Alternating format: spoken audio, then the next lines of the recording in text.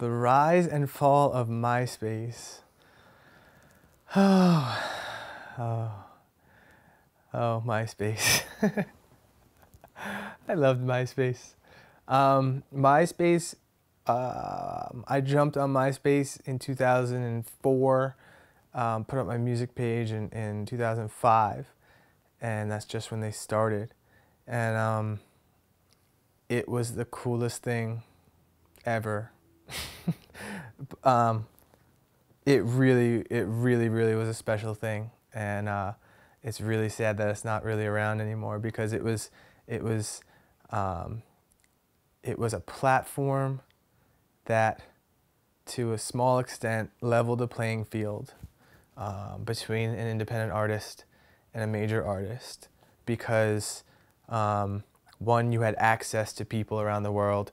Two, you had a structure that you had to work within, and it was the same structure as what the major artist had. You could only put up a certain amount of pictures, you could only put up a certain amount of songs, you could only fancy up your page with HTML as best as anyone else. So it was really special.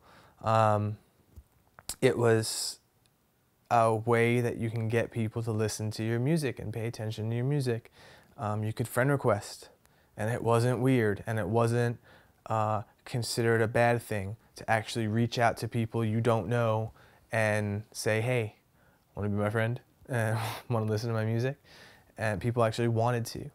And it infiltrated people's lives, and it became part of their lives, that they had these people that weren't their friends in the real world, that they came and talked to like a pen pal. And it became, hey, there's this music that I found on here that isn't on the radio and isn't mainstream and is really independent, and I found it, or they friend requested me and that's how I found it, or whatever.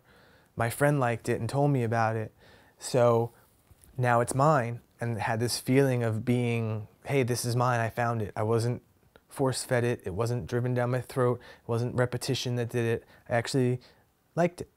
And it was really cool and really special.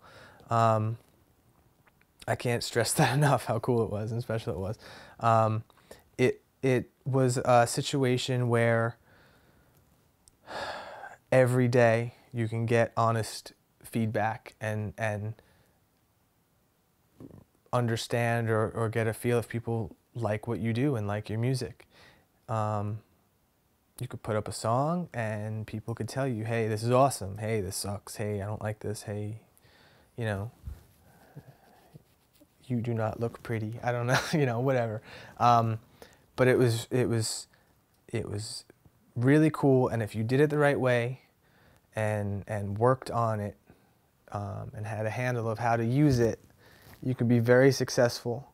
I literally sold albums to people in 30 countries because of MySpace, and I sold shirts, AJB clothing, to people in 30 countries because of MySpace, and I still have people that pay attention to what I do because of MySpace.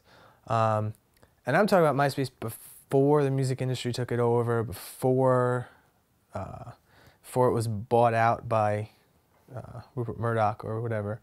When it was really independent itself, it had a vibe to it that it was really cool.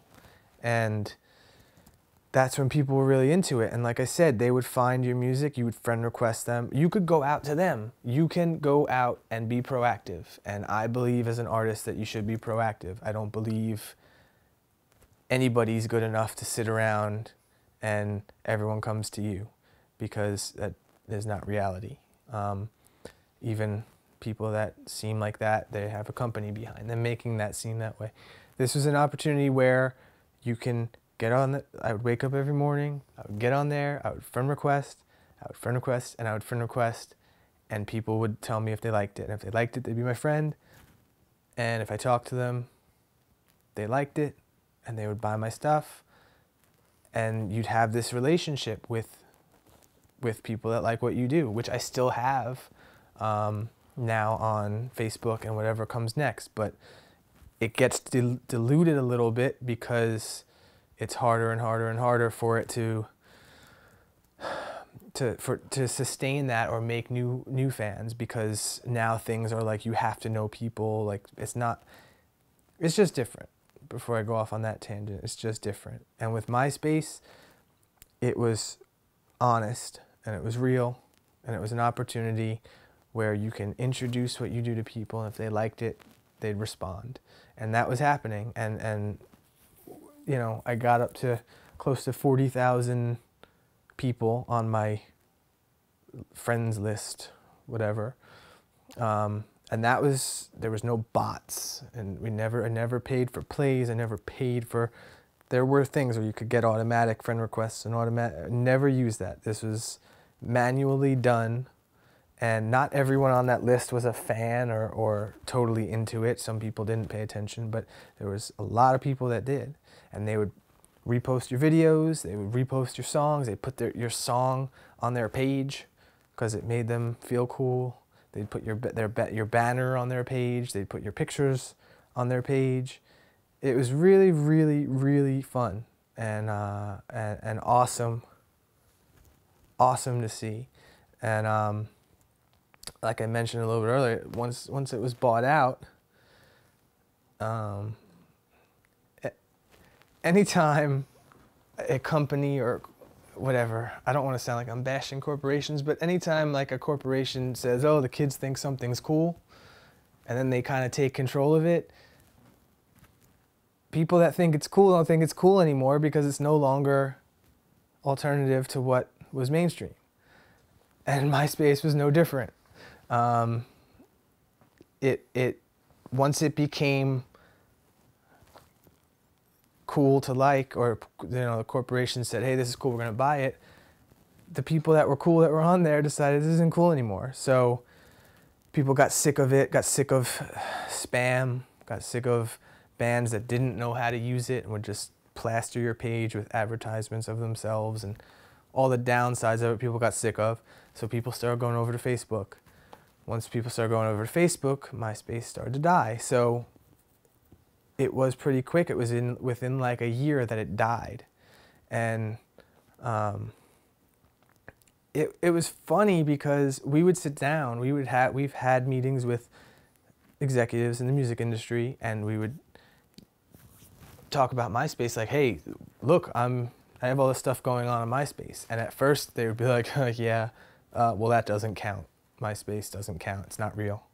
And it'd be like, but my album sales are real. Like, the people holding my CD in a picture is real. The people buying the t-shirts and wearing them is real. And everyone would play it off and snicker like it wasn't a big deal. Then all of a sudden the music industry buys it, or whatever. The music industry takes hold of the music side of it. And now all of a sudden all the major artists are using it. Well, it goes back to what I said. Everyone that liked finding indie bands and alternative bands that were really independent, well, now they're getting plastered with all the major stuff on there. So they're gonna go somewhere else. People also, the way social networking evolved was, hey, this is a waste of my time, or this is taking up too much time. I only want to talk to people I know. I only want to talk to people that I'm friends with in the real world. I want privacy, quote unquote. I want to be more private in a social networking site. So people went to Facebook and didn't want to be bothered by a band, or didn't want to be bothered by a stranger.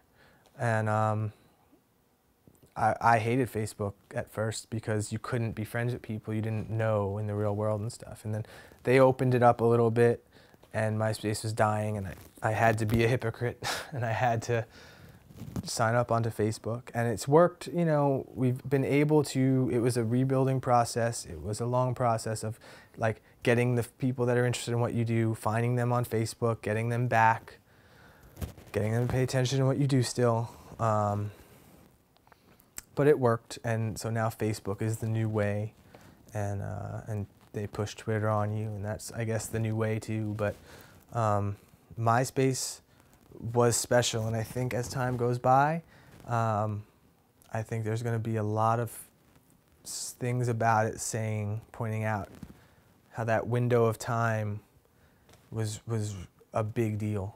And I think that window got closed because it was such a big deal. I really do.